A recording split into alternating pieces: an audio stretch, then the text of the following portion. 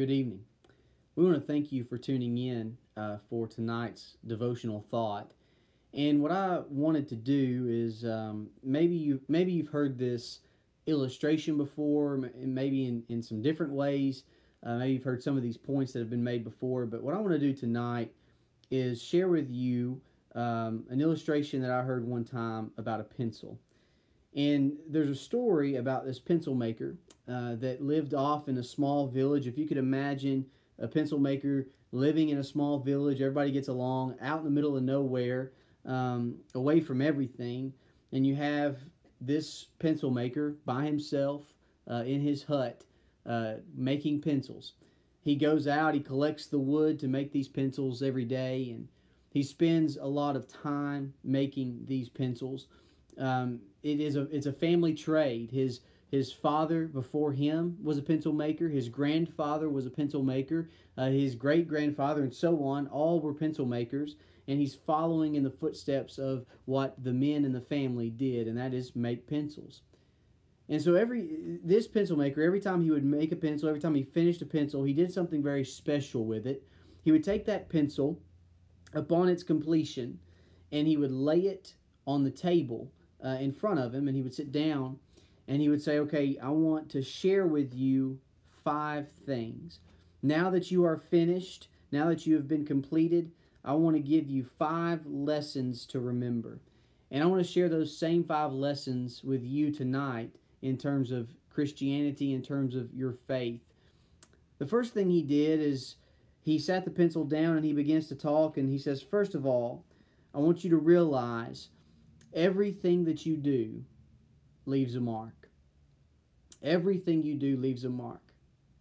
Every word you say, every action that you partake in, everything you do or say leaves a mark.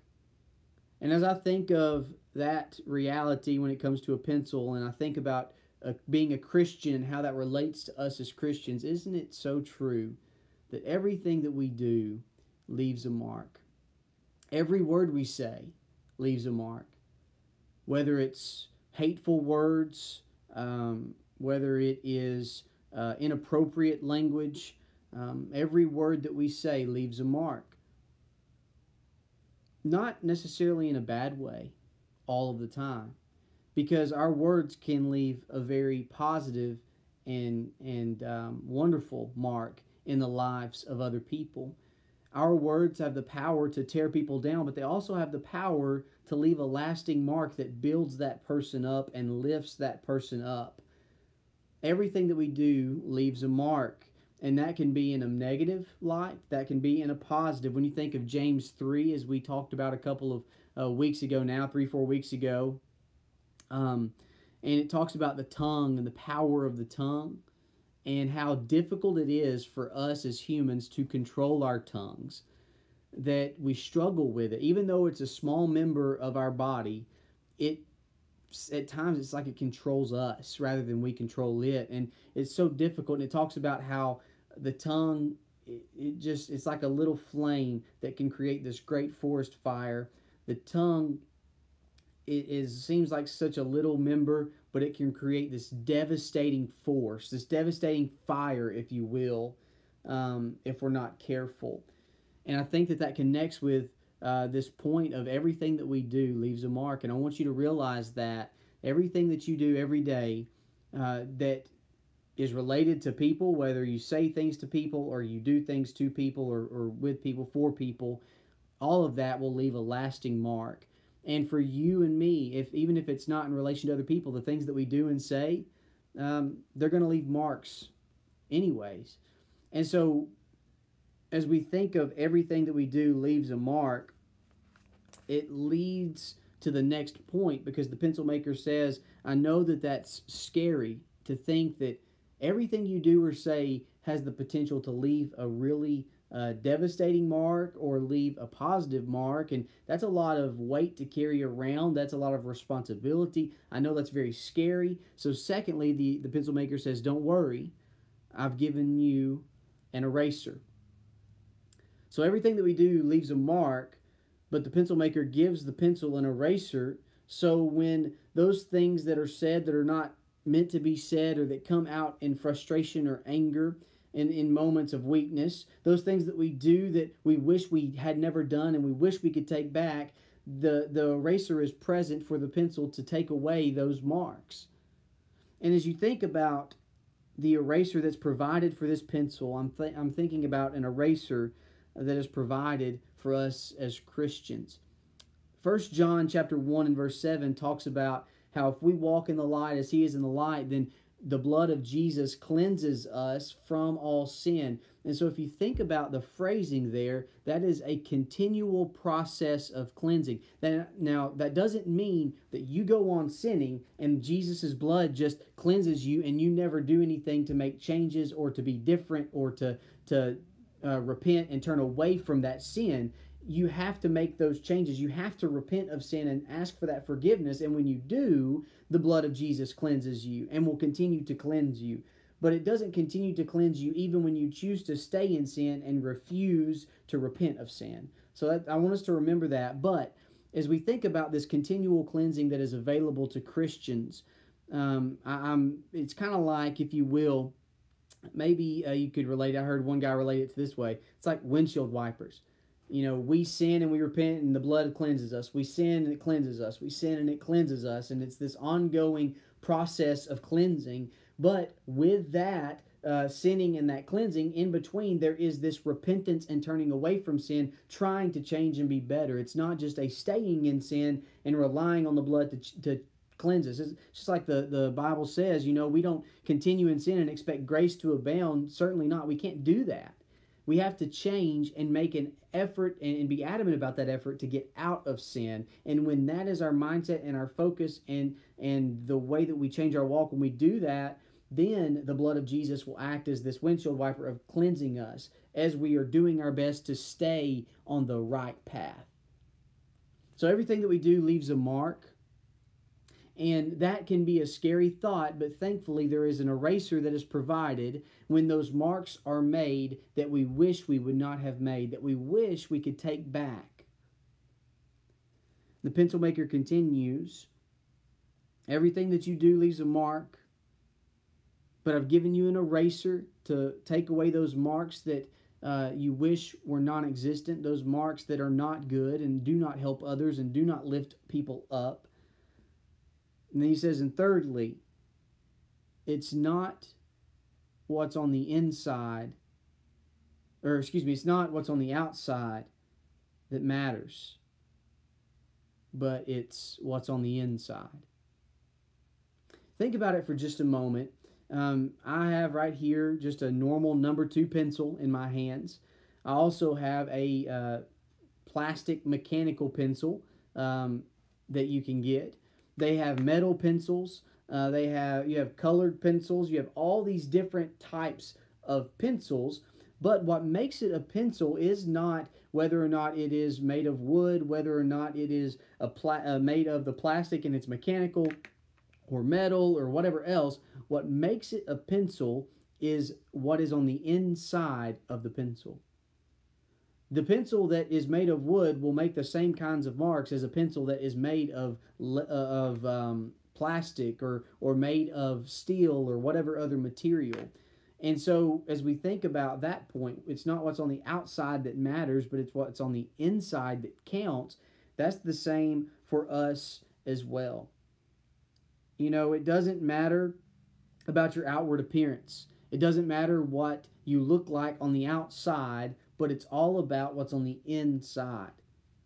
And so as we kind of think about that point, I'm reminded in Mark 7 in verse 15, you have this instance where the Pharisees see the disciples of Jesus, they eat with what they claim are defiled hands. And what they mean by that is they were unwashed hands. And so they asked Jesus, why are they eating with these defiled, unwashed hands? You know, and the custom, the traditions of the people then is if you went out to the market, if you did anything, when you came back, you would wash your hands before you ate anything. And there was a certain way of washing the dishes and using the dishes and all of that as well. But they question Jesus. Why are your disciples eating with defiled and unwashed hands? And then Jesus goes on to say a few things to him. He quotes Isaiah, I believe, and then he ends up saying in verse 15, he basically says, nothing that enters from the outside and goes into the man, that's not what defiles him, but you know where this is going. It's what comes out of him that can defile him, because the things that come out of a person are coming from the heart. They're coming from inside. And God doesn't look at the outward appearance, but he looks deeper. He looks to the heart, to the soul of a person. And so as he looks to our heart, that's where he tries to see who we are and what kind of person we are trying to be. And so it's not about the outside, it's about the inside appearance. It's not the outward that defiles a man, but the inward. In Luke chapter 6, verses 43 through 45, you have this teaching where you have the tree is known by its fruit that's mentioned. And then it goes to say in verse 45, a good man out of the good treasure of his heart brings forth good. An evil man out of the evil treasure of his heart brings forth evil. For out of the abundance of the heart, his mouth speaks. So the things that come out of us are the things that are in us. That's why you have so many lessons about that are warning us and that are insisting on the importance of maintaining a healthy diet of what you're taking in spiritually. Because if you're taking in a lot of the world, you'll notice that what comes out of you is a lot of the world. But if you're taking in a lot of the truth of God and spiritual things, you'll notice that what comes out of you in moments of happiness or in moments of frustration and anger and sadness is the Word of God, is the truth of God, is righteous things. And so as you kind of think about these points, it isn't what's on the outside of us that defiles us, but it's the inside that matters. It's not the color of your skin that makes you important to God, but it's your soul. It's not the color of your skin that makes you beautiful to God and unique and a masterpiece, but it's the fact that you were created in His image. Every person, no matter race or gender, is in the image of God. Therefore, every person is important and every person is beautiful and matters. And therefore, we don't judge based on outward appearance, because that's not what defiles. It's inside. What matters is the inside of a person, your soul, your spirit. And so I think you kind of see the connection there with what the pencil maker would tell his pencil. So everything that you do leaves a mark. So be careful what you do and say. But don't worry, that might be scary. I've given you an eraser. So when you do things and say things that you wish you could take back, when you do the right thing, when you repent of that and turn away from that, ask for forgiveness of that, it can be erased by the blood of Jesus. Number 3, it's not what's on the inside, or what's on the outside rather, that matters, that counts, but it's what's on the inside that makes you important, that matters the most. And then number 4, he tells the pencil, I want to let you know something. You need to know this. Every now and then, you're going to have to go through some painful sharpening. Now, I don't know if you, I'm sure that you are familiar with pencil sharpeners. But, you write with your pencil, and eventually what happens, the more you write with it, the more you are using that pencil, eventually that point wears down and gets dull, and it has to be sharpened again to be effective, right? Because if you try to keep using it when the point is driven down by constant use, what you'll end up finding is you can't write with it. It becomes ineffective to do what it was meant to do. And so as you kind of think about that with a pencil, I'm reminded of verses like James chapter 1 and verse 2. Count it all joy when you go through various trials, because it's those trials and tribulations that sharpen your faith. Abraham was tested in multiple ways by God. When you look at when he was asked in Genesis 12 to leave everything he had ever known, when you look at what he was asked to do in Genesis 22 to offer his only son Isaac, those were painful experiences.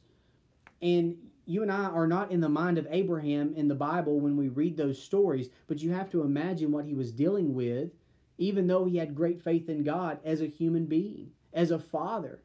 And so Abraham goes through these painful things, and in these painful experiences and trials, his faith is tested, his faith is sharpened, and he is more effective as a servant of God.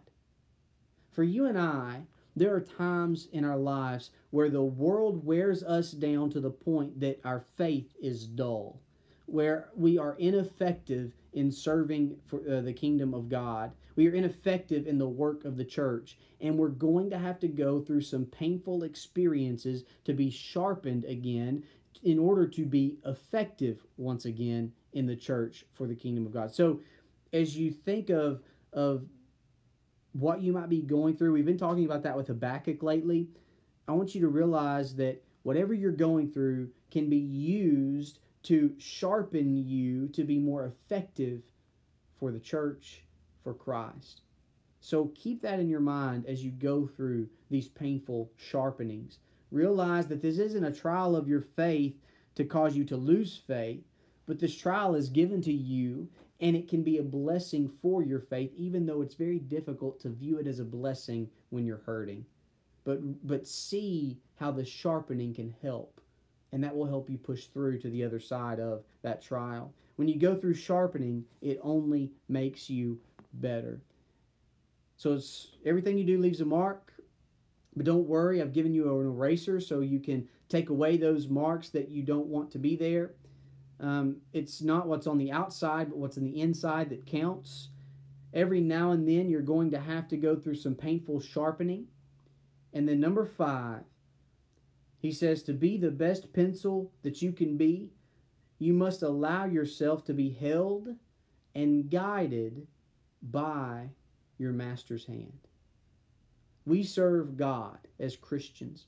God is our Father. He is our Master, is terminology you see used in the Bible. And as His servants, as His children, to be effective, we have to allow ourselves to be held in His hands and to be guided by His hand.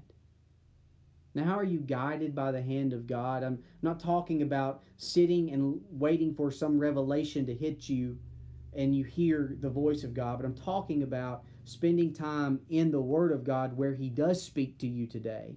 As you look at the Scriptures, these were written by inspired men for you and I that are the words of God for us.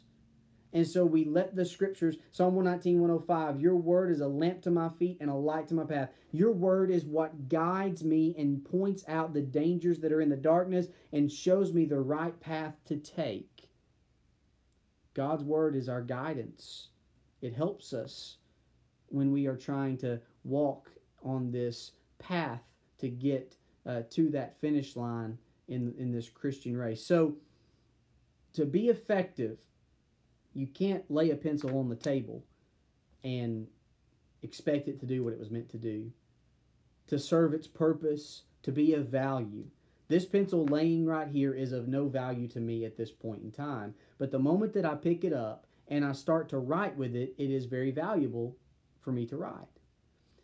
For us, we are ineffective if we are outside of the hands of God. There's a song maybe that you used to sing as a child. He's got the whole world in His hands. Talks about how nothing can take you. The Bible talks about how nothing can take you or remove you from God, from the hands of God. For us to be effective as God's children, we have to allow Him to hold us in His hands and to guide us in our lives. You can't be guided by God if you don't spend time in His Word. Number 1 tonight, as you look at a pencil, I want you to remember that everything you do leaves a mark. So make it a point, dedicate yourself to making sure that every mark you leave is positive. That the words you use are not tearing people down or judging people or berating people. They're not words of anger or frustration, but the words that you use are words that lift people up and pick those up who might be down because of the storms of life at this point in their life. Everything you do leaves a mark. Never forget that.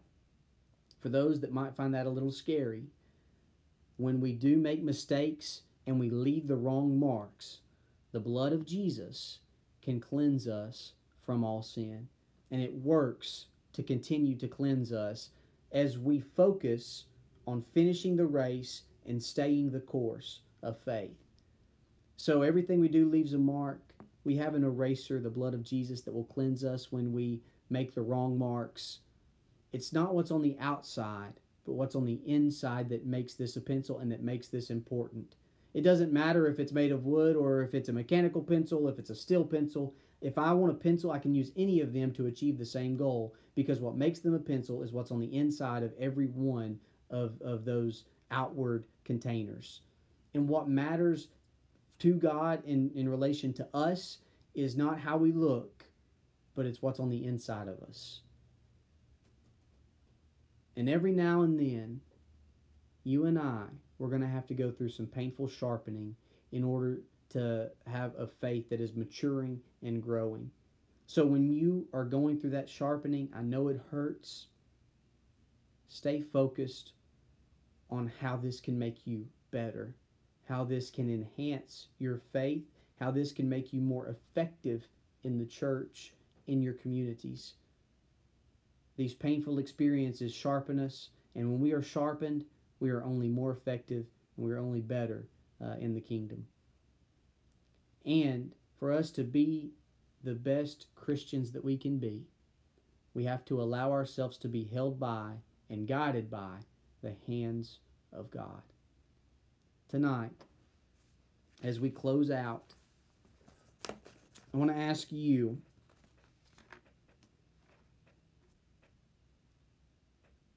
are there things that you've done or said recently that were done in emotional high points, where maybe you said things or did things because you were pretty upset and you wish you could take it back and you can't, and you're really mad at yourself, frustrated with yourself, and sad that you let that get to that point? I want you to know that the blood of Jesus cleanses us. If you're a child of God, repent of those sins and get rid of those marks that shouldn't be there. If you're not a child of God, the good news is you can become one, and the blood of Jesus can act in that way for you as well. When you obey the gospel, you repent of your sins, you confess Jesus, you are baptized into Christ. At that point, you become a child of God. And at that point, the blood of Jesus works to continually cleanse you as you go through this life. Not so that you can do whatever you want to do, but it works to help you as you stay focused on living the right kind of life. We can't continue in sin and expect the blood of Jesus to just cleanse us as we continue in sin willfully. That's not how the continual cleansing of the blood works. If you need prayers tonight because of something that was said that has challenged you and you realize that you're leaving the wrong kind of marks, if you need to obey the gospel tonight because you realize you don't have an eraser right now and you need that eraser to have a chance to be clean and to get rid of those marks that are wrong, whatever you need, whether prayers or to obey the gospel, please remember my phone number is 850-559-9575. You can call that tonight and we can take care of whatever needs you have. If you feel like you need to talk or take care of something during the days, the number on the screen is the church office. You can call that number throughout the day, each day of the week, and someone will be there to answer, and we'll try to meet your need in that capacity as well. Or you can email us. But if you have a need, we pray that you don't put it off, but that you take care of that need. Remember all of these points that a pencil can teach us, and be the best Christian that you can be in your homes, in your communities, in your church that you serve with. Serve God with all of your heart and allow Him to hold you in His hands and to guide you as you leave a positive mark on those around you. We thank you for tuning in. We encourage you and your family to continue to make good decisions with all the things going on outside, and to stay healthy, stay safe, and take care. God bless.